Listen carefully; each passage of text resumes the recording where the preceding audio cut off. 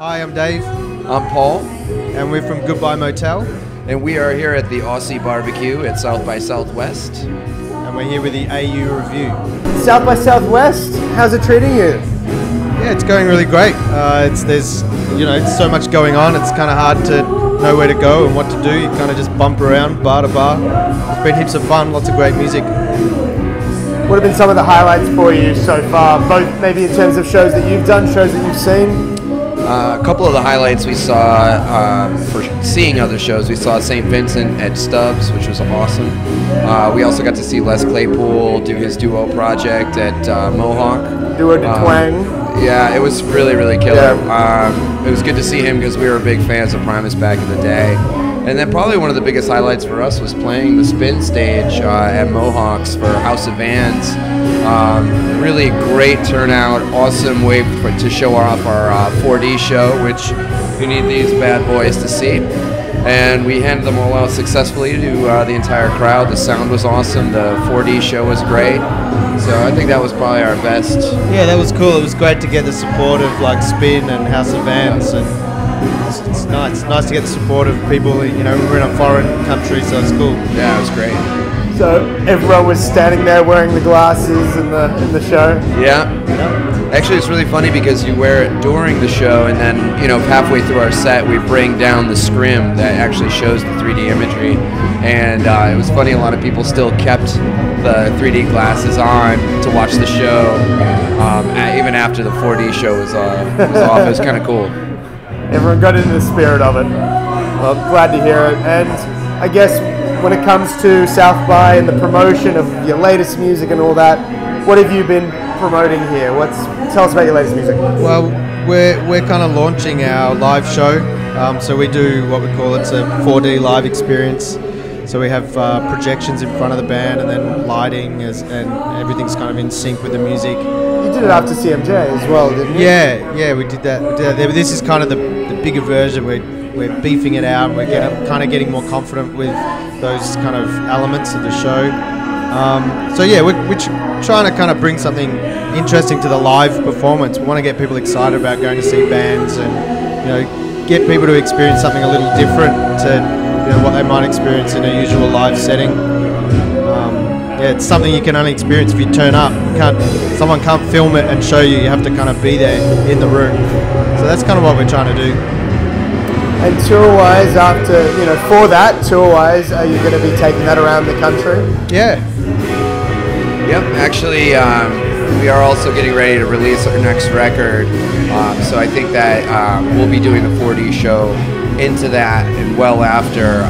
The 4D show actually that we're doing right now has a lot of the new material that'll be on the new record. So we're really excited about that. We're going to be touring it through the U.S. There's been talks of going to Europe. There's been talks of going to Canada. So we're hoping to put that all into play, this year. And for a band that spends a lot of time overseas, what does it mean to be here at the Aussie BBQ amongst all these great Australian talents? We kind of consider ourselves, I guess at the moment we're like a New York band, I guess. So we've all moved over here and we live here. It's great to come out and hang out at the Aussie BBQ and see all acts, friends of ours who just played. And it's good to kind of catch up with some of the Aussie artists.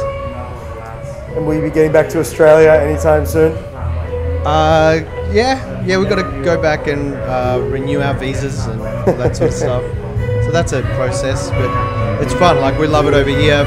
We found that audiences and people are really receptive to what we're doing, maybe more so than in Australia. So that's kind of why we're here, really. We're excited about our new album coming out that Kevin Killen, who has produced amazing acts such as Peter Gabriel, U2, to name a few. And he's also in New York, so it's been cool to kind of hang out and finish the album with him.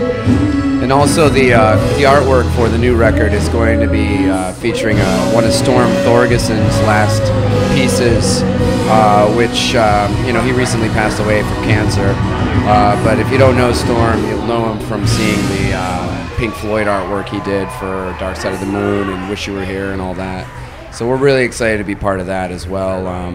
You know, we're one of his last major pieces for our new record, so that's extremely exciting. So that's what we have looking forward to in 2014. Big year ahead. Well, guys, thank you very much for your time, and for a band that's doing, you know, quite an elaborate show compared to most bands at South by Southwest, what advice do you have for a band coming to South by for their first time? Well, for coming to South by for your first time, you really got to be ready to just get on stage and play and do your best. And the parking situation is not ideal. The setup situation is not ideal. But when you get out there and rock your own music, it really makes a difference. Hire a van and a driver and a pedicab. And a pedicab. That is my advice. Yeah, that's my advice as well.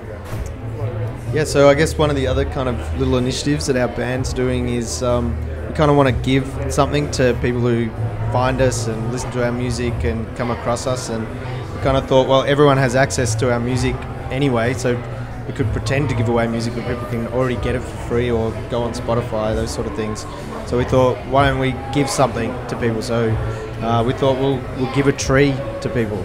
So if people go onto our website, we'll plant a tree for them. And it's just a cool way for us to stay in contact, and especially here, like, we're able to go up to people who saw us play and say, well, thanks for seeing us play, now we can do something for you, and we can give you a little something to take home and plant. Something keeps growing, you know, over time, and, you know, we can communicate with people who do that as well. So it's kind of a fun little thing that we're mucking around with. And Dave's going to be the one who's going to plant one of the first 5. So if you really get on top of it now, you could have your tree planted by this man right here. I've got a green thumb. What can I say? And I can see it from here. It's very green. It's weird. Yeah, it's a little.